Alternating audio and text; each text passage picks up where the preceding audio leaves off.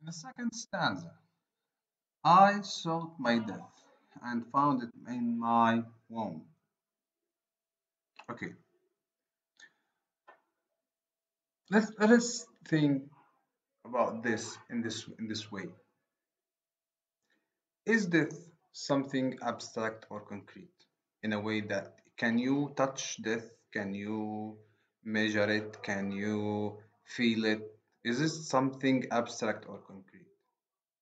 In this way, death is an abstract thing that is not measured, it's not touchable.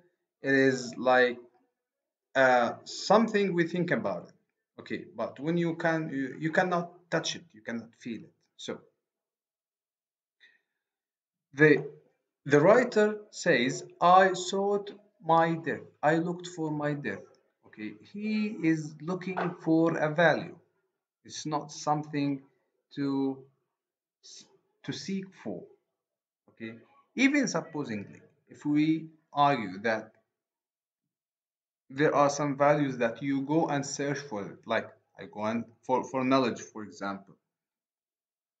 But here, by the end of this line, the speaker says that death, while he was searching or looking for his death, he found his death in his womb, in his belly, in his stomach. Okay, as long as he's doing this, okay, there's a sort of what we call embodiment,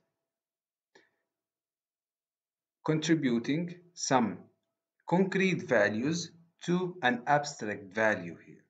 Okay, so basically, we must know that death is a value or an abstract thing that we think about.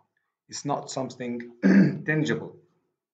We can touch, we can feel, but the the writer takes it and makes it as something touchable, tangible, concrete, okay, that is easy to find. But here the most important point that in my stomach, it is inside me, the death is inside him.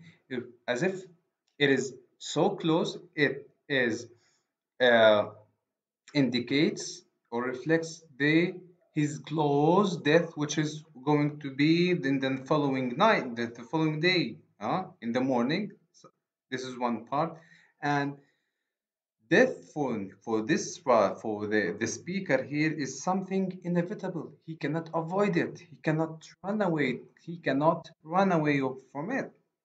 Okay, so it's not even close for him, but it is inside him. Death is inside the speaker. When moving to the second line, I looked for life and saw it. I saw it. I looked for life and saw it was a shade. I looked for life and saw it was a shade.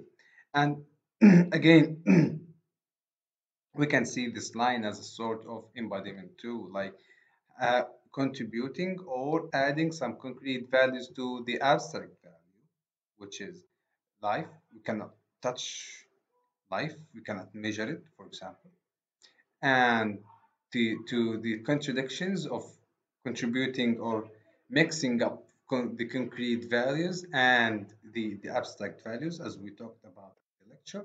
And it can be seen in another way, like his life, or he looked for life, or he looked for the hopes of life that he was talking about here. In my prime of he was talking about here, okay, and okay, the life that is represented in the things he cared, in the joy, in the food and nutrition like the corn, in the hope and the values, and the day and the sun that which might symbolize the new and fresh start.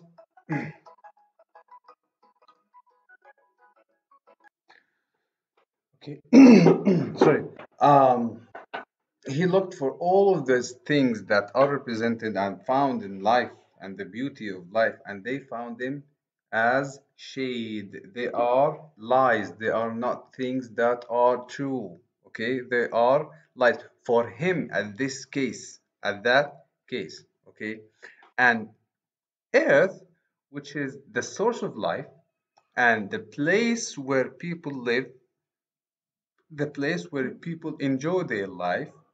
Okay, usually we live on earth. Paradoxically, for ordinary people, for ordinary people, earth is the source of life. Earth, from earth we drink, we have water, we have food, we build our houses, we enjoy our lives over earth. But for him, in this case, earth is his tomb, is the place of his death. Maqbara is his tomb.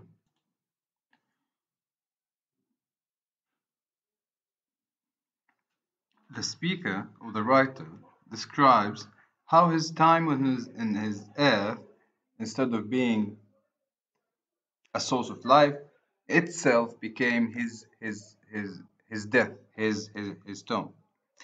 Every step the writer took was taking him to his death.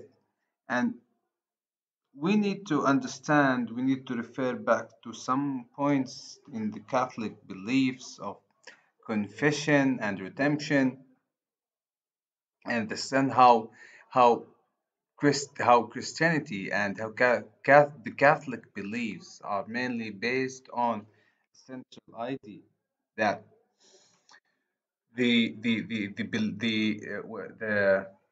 life we're currently living is a reflection of the original sin of Adam and Eve.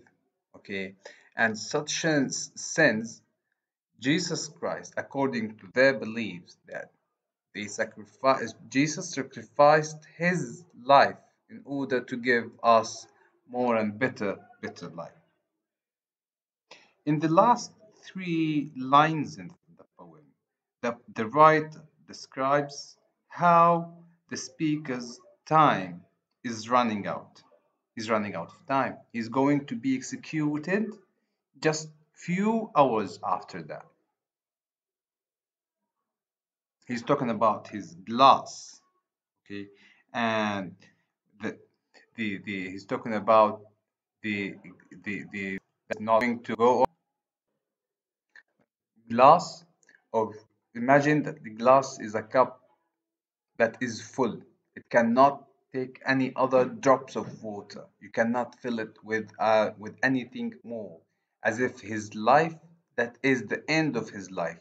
He cannot take any other things, any more things. Okay, and the glass is not only full, but it is run, which indicates that the glass itself cannot hold itself anymore.